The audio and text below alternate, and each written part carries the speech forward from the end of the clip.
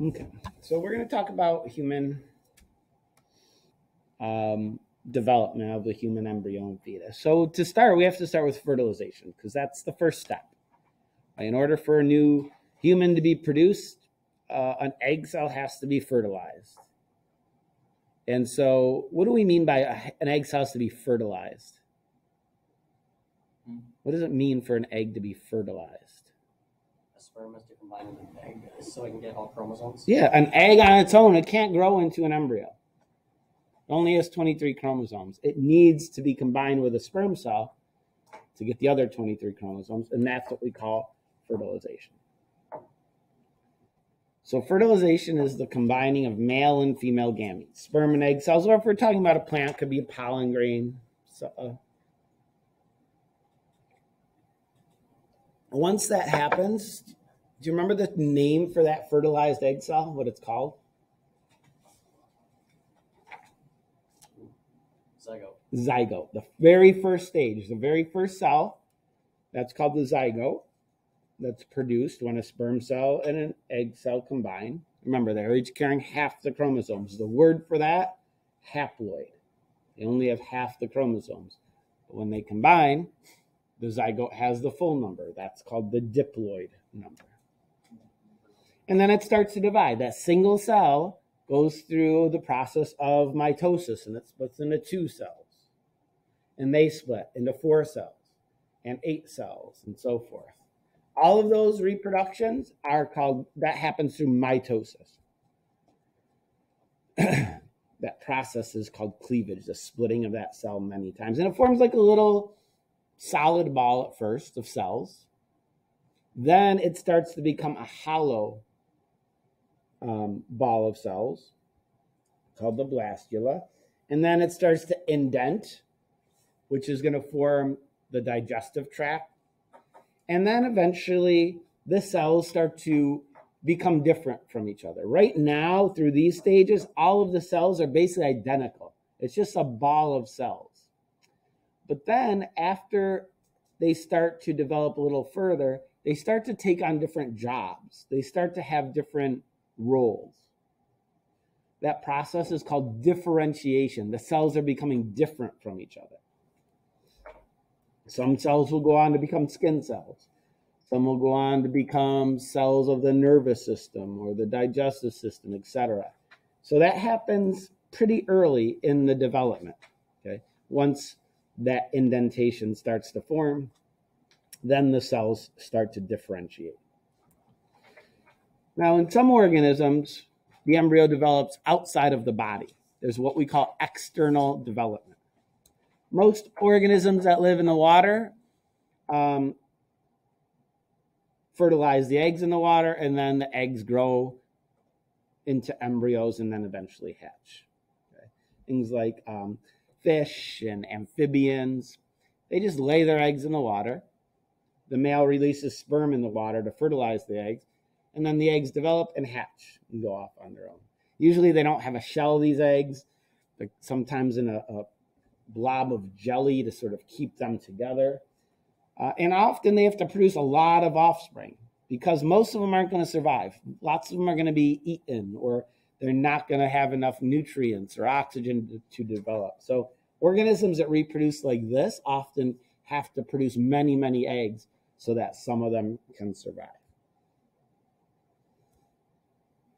But organisms that live on land can't do that, because land is dry. And if they were to reproduce in the same way, the eggs would just dry up.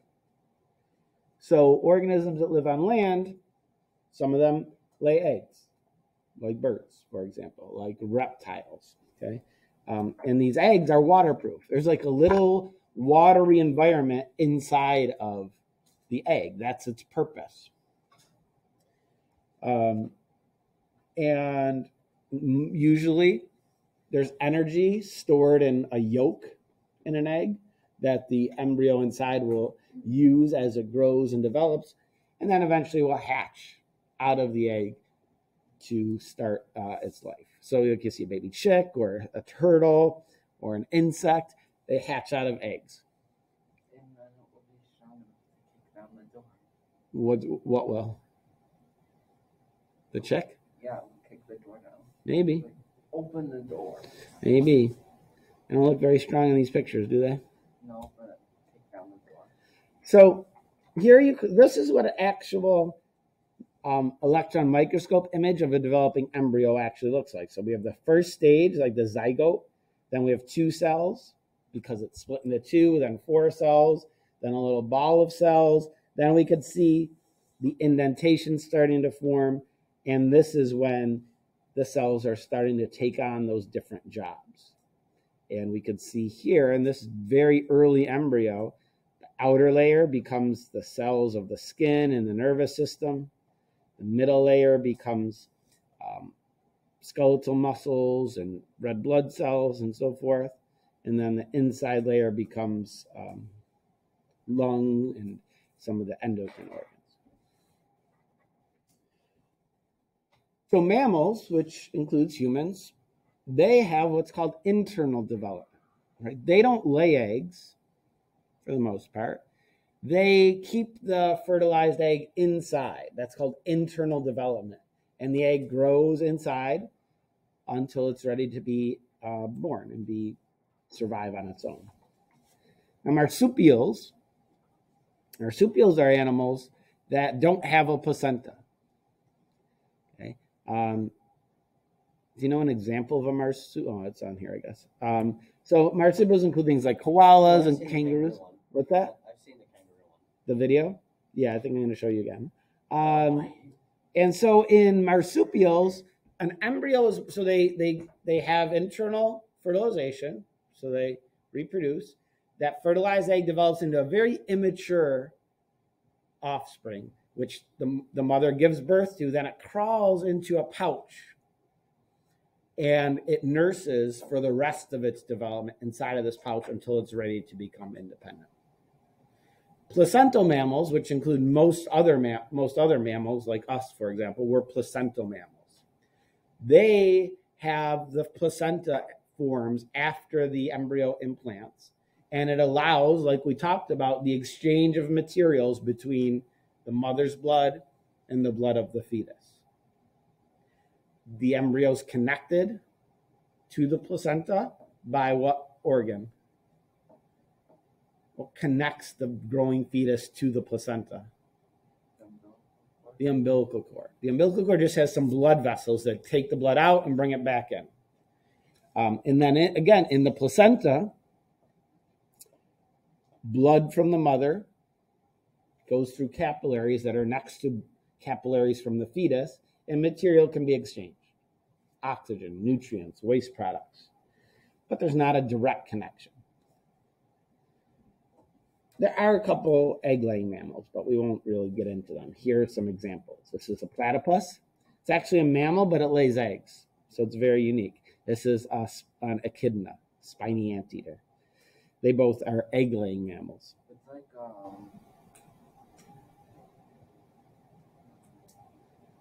And they reproduce, again, they give birth, hatching out of these eggs are very immature young that have to be cared for before they're able to survive on their own. There are some marsupials. The only marsupial species we have around here are these. What are these things? possums. Yeah, possums are marsupials. Annoying. Yeah, so you see them around here a lot. You see them at night often. They're nocturnal. You see them dead on the side of the road. But they give birth, again, to this offspring that's a tiny little embryo almost, and it just crawls and survives in the pouch of the mother until it's ready to survive on its own. I want to know what I want in that picture. Koala? Yeah, they're pretty cute. All right, here's the video.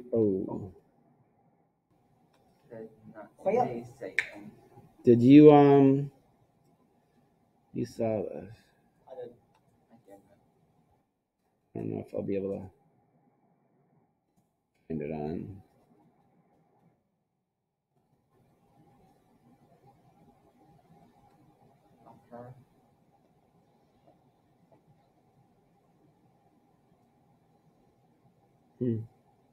Maybe I'll find it. I'll have to find it later, I guess. All right. So that was a good video too. So placental mammals,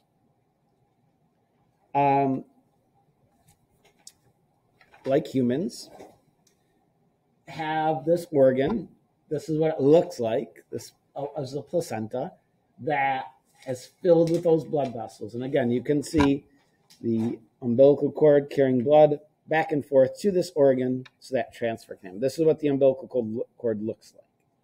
It's got 2 arteries and a vein in there. And this is the initial stage. So remember, fertilization happens in the oviduct.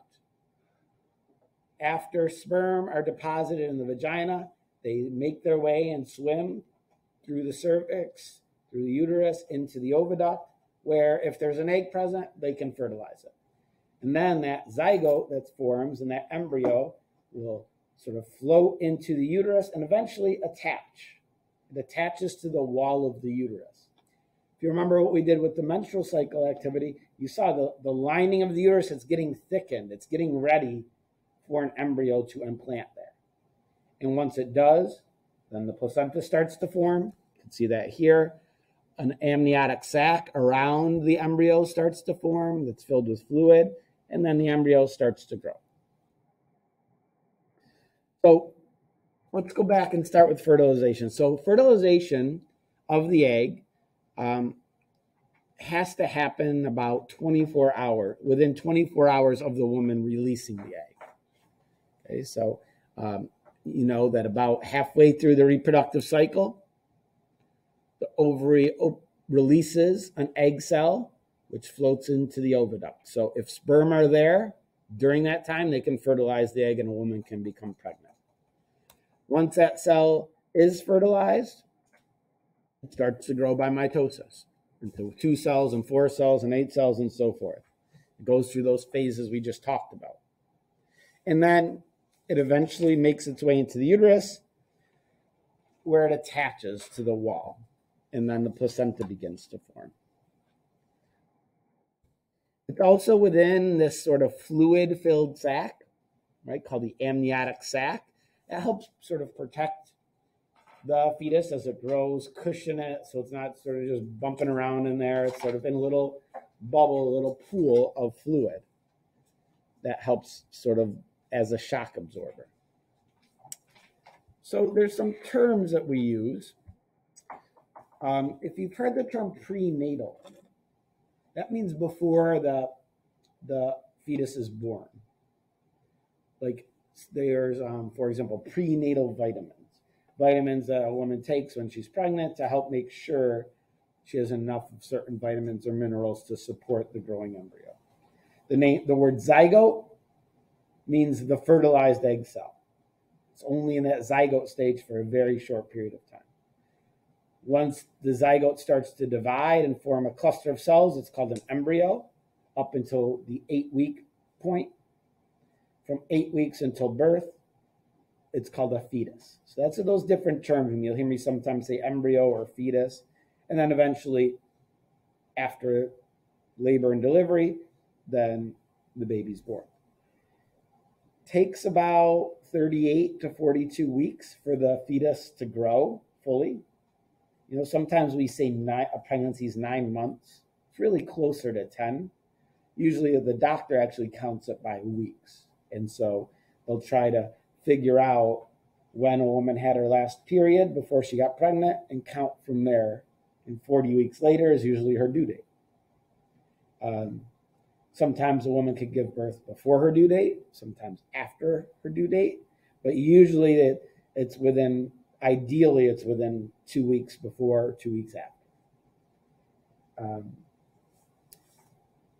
So when a woman is pregnant, things that she does can affect the developing embryo and fetus. For example, typically a doctor will tell a woman not to drink any alcohol when they're pregnant. Or smoke.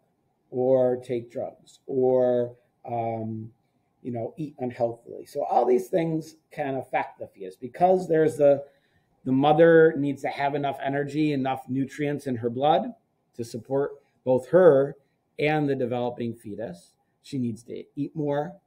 And like you said, certain things like alcohol can go through the placenta and can affect the fetus and affect its development, okay, in a negative way.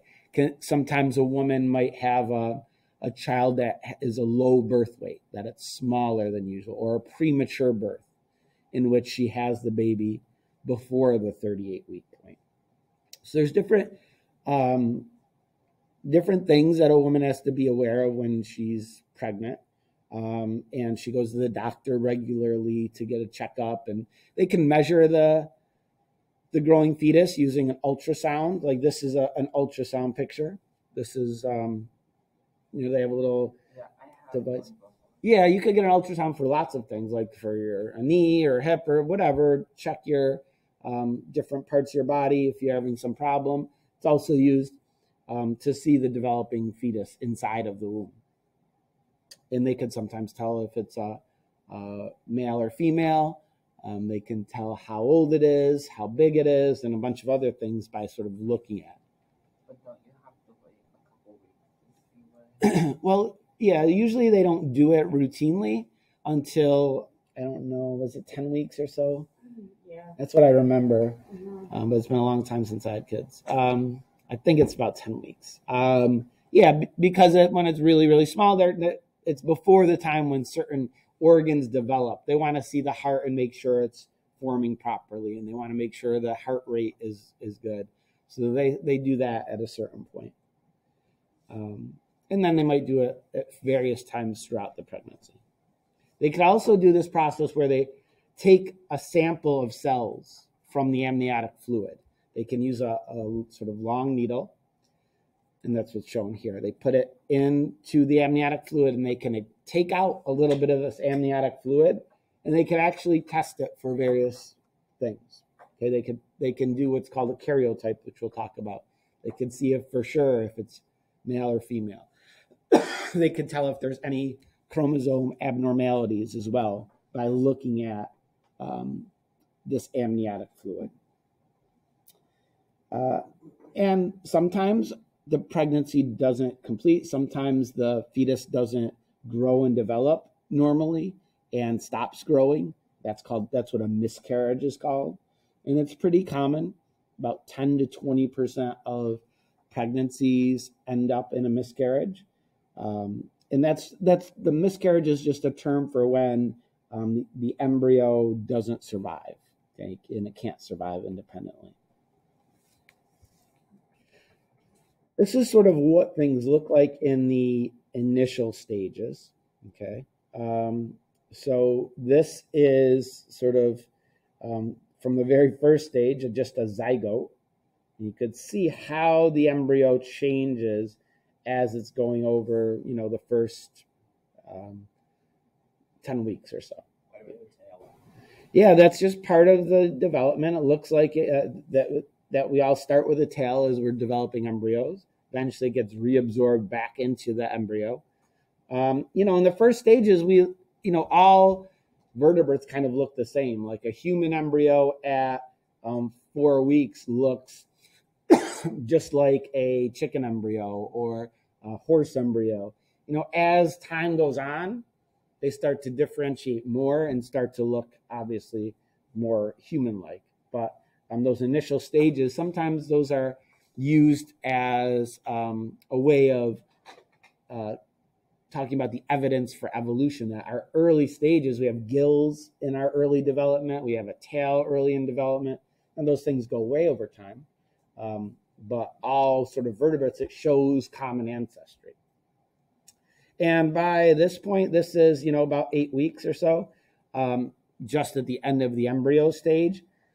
Looks pretty much like a human, right? Most of the organs have been formed, and the time going after that is more about organs and organ systems maturing, about the embryo growing larger, and so forth. So eventually, when the fetus is ideally fully developed, then the fetus is going to be born. We call that labor and delivery. When we talk about labor, That's the process. How does a woman know she's going to have a baby? Like if she's pregnant and close to her due date, like what happens that kind of tells her maybe she's going to have the baby soon? Start getting contractions, something else too. Does the sac collapse causing water to leak? Yeah, so the amniotic sac might rupture. That's part of the natural process. And you might hear people talk about her water broke. What happens is this amniotic sac is filled with this amniotic fluid. Sometimes in the lead up to giving birth, it ruptures, right? And the liquid, the fluid, the amniotic fluid could leak out of the vagina. And that's how a woman knows probably she's having the baby soon. Because usually the doctor, once that happens, then like the protective barrier around the fetus is breached. So it's possible an infection could set in if too long went by. So usually they want the woman to have the baby within like 24 hours of her water breaking. So that might happen. Sometimes it doesn't happen. Sometimes labor starts and contractions start and her amniotic sac doesn't rupture. So it could happen either way. But yeah, what are contractions, Isaiah? Do you know?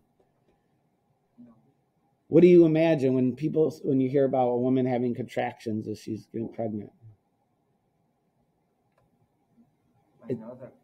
Yeah, so it's the uterus. So the fetus is in the uterus, and as labor's starting, the uterus is a muscle. It's a pouch-like muscle. This is the uterus, right? And to get ready to prepare to deliver the baby, the uterus contracts, just like your bicep can contract or other muscles, and it tightens up.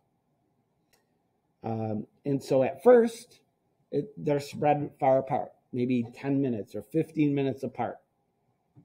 Every once in a while, one might feel the contraction happening, and she knows that it's happening, but at first it might not be very painful or very intense, and they would be spread out usually. But as time goes on, as labor is progressing, they happen more often, more quickly. They become more intense and probably more painful too. And so what's happening as these contractions are going on is basically the fetus is being moved, okay, down through the uterus, and the cervix, the opening of the uterus, is dilating. It's opening up to allow the fetus to come out. And that process takes time. That's what the contractions are doing. Sometimes there's certain medications, a doctor, if they want her labor to go along more quickly, they can give a hormone called Pitocin, which speeds up those contractions. Like my wife had Pitocin on when we had our first child because it was her heart rate was going down and they wanted her to be born more quickly. So they gave my wife Pitocin, and that really, she had the baby pretty soon after that. Okay, yeah, we'll talk about that too, Isaiah. Good question. So eventually, so labor is the contractions of the uterus. The cervix starts to dilate and open up and efface, which means sort of thin out so that the baby can fit through. Does the baby come out head first usually or feet first? Head. That's why it's so painful. The rest of the body just fine. Well, head first is the usual position. Do you know the name? What they say if the fetus is not in that position? It's called in a breech position. So sometimes the fetus can be sort of feet first, right? It's generally harder for the baby to be born vaginally with feet first. It can be dangerous because the cord can get caught around its neck. Yeah, it can. And, that happened when we had 2 of our 3 daughters, is that so when a woman is giving birth, they put a monitor so they could tell the heart rate of the baby, and they're monitoring it all the time. And so like with my middle daughter and my oldest daughter, their heart rate kept dropping. And so they thought maybe either the umbilical cord was like stretched or around their neck or something like that. And so they sort of monitor that carefully. If for some reason the fetus is under too much stress, its heart rate's dropping too low, the baby is not moving through the birth canal quickly enough, there's lots of different reasons they might do a C-section. And a C-section is basically they make an incision in the woman's abdomen, cut through the abdomen, the abdominal muscles, through the uterus, and through the amniotic sac, and they take the fetus out through the abdomen rather than a normal, what we call vaginal birth, through the baby being born through the vagina. Because sometimes it's safer to do that. Yeah, that's what they. Yeah, they usually wouldn't prefer to do a C-section. Like usually they would want the woman to have the child vaginally. But like you said, if there's some complication, if there's some problem with the health of the mother or the fetus, or they need to get it out quickly, then they can do a C-section as an alternative. But they like to generally try to not do that. It's a longer recovery for the mother, right? Because they had to cut through the muscle, and so she needs to heal. So she has to be sort of resting more than having a vaginal birth. So yeah. So eventually in a normal vaginal birth, then the fetus is moved through the cervix, through the vagina, and at that point the mother has to like push the baby out using her muscles, and eventually the baby is born. Typically they'll cut the umbilical cord because the fetus is still attached to the placenta. And then after the baby is born, the placenta breaks away from the lining of the uterus, and then that comes out afterwards. And the doctor will like feel on the mother's abdomen and make sure all of the placenta came out, because if some of it stays in the uterus, it can get infected, and then the baby's born. I don't think. Let's see if this video works. A cesarean section. Hold on. So the type of twins is determined by how the twins are formed. Sometimes during ovulation, a woman might release 2 eggs at once. And if 2 eggs each get fertilized by 2 different sperm cells, they each grow into an embryo. But because they came from 2 different eggs and 2 different sperm cells, they're not going to be genetically identical to each other.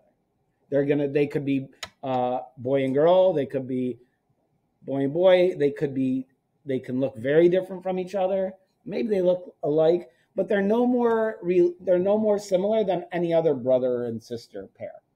That's fraternal twins. Identical twins are formed in a different way. Identical twins are formed when a single egg is released from an ovary. It gets fertilized and starts to form an embryo, but for some reason the embryo splits into 2, and each then grows into their own embryo. But because they came from the exact same sperm cell and exact same egg cell, they're identical. They have the exact same DNA. They're going to look identical to each other. They're both going to be male or female.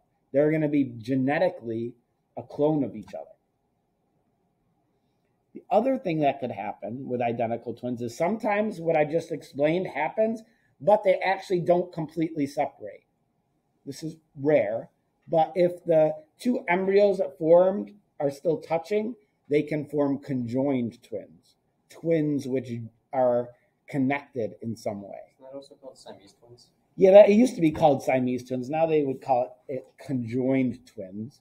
And depending on which organs they share, it might be impossible to separate them.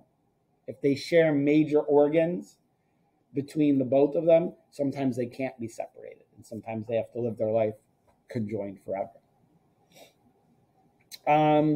So along the same lines, birth control to avoid pregnancy, there's different methods. Sometimes there are methods which use hormones so that a woman doesn't ovulate and release an egg, and therefore she can't be pregnant. Sometimes there's a barrier is used during sex, like a condom, so that the sperm cells can't reach the egg cells. Sometimes a device can be inserted into the woman's uterus called an IUD, which prevents her from getting pregnant by disrupting the sperm cells. And then, like we talked about the other day, there's permanent ways of a person that doesn't want to have children. A male can have a vasectomy where they cut the vas deferens, so sperm cells can't get out of the man's body, and he can't make a woman pregnant. Or in a woman, the oviduct can be cut, so as she releases eggs during ovulation, they can't be fertilized. There's no way for the sperm cells to get to the eggs, and so she can't become pregnant in that way. What's that? Oh, yeah? Cool. Oh, so do you guys have this in your notes, the difference between the twins? I don't. Yeah. You have those words? Okay. And then the last thing we'll talk about. So as I was telling you, they can take a sample of, this is out of order. I rearranged this. This is like farther in your notes.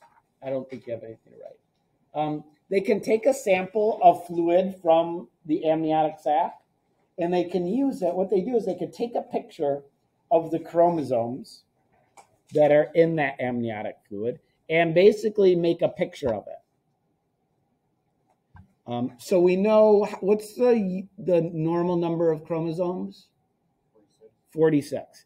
And they arrange them in a diagram by size. The first pair of chromosomes are the longest chromosomes. You could see them here. And then the second are the second longest. So you could see they stain them, so they take on a certain pattern, and they sort of pair them up. So there's one set of chromosomes, the 23rd pair are called sex chromosomes, which typically determine the sex of the child. Males have 2 of the same sex chromosomes, 2 X chromosomes. I'm sorry, females have 2 X chromosomes. You can see that here. Males have the X chromosome, but then they have this other little chromosome called the Y chromosome. Okay, and that's what determines male or female. That's one of the things that determines they're male or female at birth. So you can see when a doctor makes one of these karyotype diagrams, they can also see if there's any abnormalities with the chromosomes. Because there are times, and I think somebody asked this a while back, when the chromosomes don't split properly and a person can end up with an extra chromosome. Okay, and that can happen depending on which chromosome is the extra chromosome. It can lead to different conditions. For example, Down syndrome is a set of conditions that happen when a person gets an extra 21st chromosome. So that's something that the doctor would be able to tell by looking at all of these chromosomes. Okay? Here we have a person that had an extra X chromosome. Okay? That's called Klinefelter syndrome. Okay? There's other types of chromosome differences, like having an extra 13th chromosome. But by far the most common one is Down syndrome, which is when a person has an extra 21st chromosome. And so that extra chromosome, that extra genetic material leads to a variety of health conditions that are what we call Down syndrome, and includes some heart issues and digestive issues or developmental delays. All those things that go into that are because of this extra chromosome. There's also other types of chromosome. If a piece of a chromosome gets split off, that can happen as well. There's a variety of different chromosome abnormalities that sometimes take place in people. Typically, more than one extra chromosome doesn't happen because there's so many issues associated with that the embryo doesn't develop. And so typically it's just one extra chromosome or one missing chromosome that people are born with. Any questions about any of our birth and